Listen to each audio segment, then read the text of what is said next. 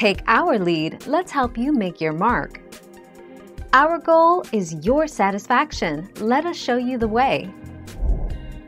Even now, fans wonder if Ariana Grande and Jennette McCurdy are still friends. And, despite their relationship being tested by unfortunate life events and a whole lot of unfounded rumors, it seems they are on good terms in 2020. Still, they've had their ups and downs.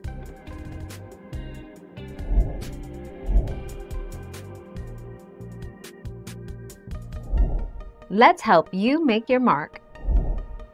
The final episode of iCarly aired 7 years ago, and while fans have missed the inseparable duo Carly and Sam, they still get updates on the just as tight, real-life friendship formed between Cosgrove and McCurdy. My best friend is Jennette McCurdy, who was on iCarly with me.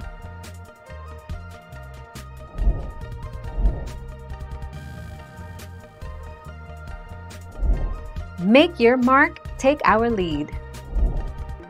Unfortunately for us nosy fans, McCurdy hasn't confirmed a relationship with anyone since Drummond, and she pretty much never makes public appearances with a boo by her side.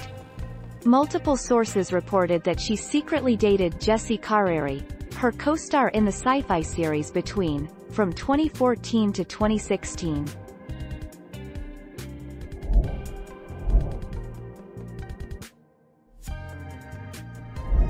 Make your mark, take our lead.